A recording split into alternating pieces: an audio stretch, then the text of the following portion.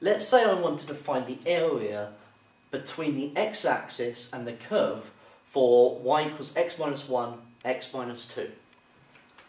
So I'm going to integrate x minus 1, x minus 2 with respect to x between 1 and 2.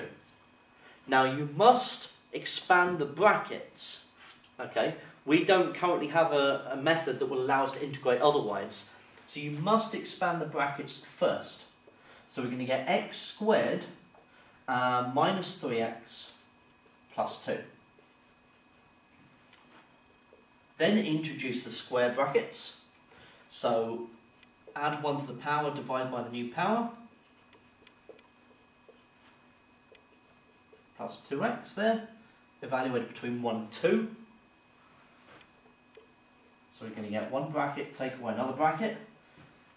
Put in the 2 first. So we get 2 cubed over 3, so that's 8 over 3.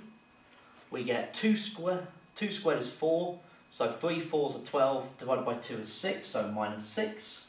And 2 2s are 4. Substituting the 1 next, so we get 1/3.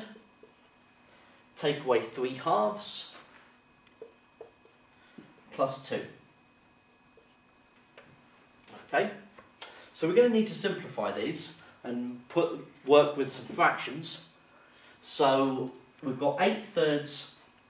So if I put them all over 3 for this first bracket, so we get 8/3, take away 18 over 3 plus 12 over 3.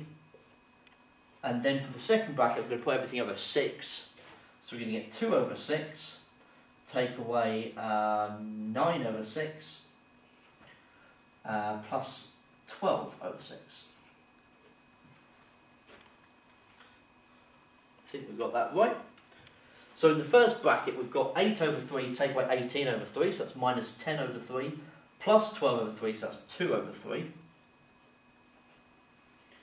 Then we've got 2 over 6, take away 9 over 6, that's minus 7 over 6. Plus 2 over 6 is 5 over 6. So we're taking away 5 over 6. So that's 4/6, take away 5/6. And so the area is, well, the integral, sorry, is minus 1/6. So that is the integral. So the area is 1/6, because the integral may be negative, but the area can't be. Okay? And that is how we can deal with a problem like this.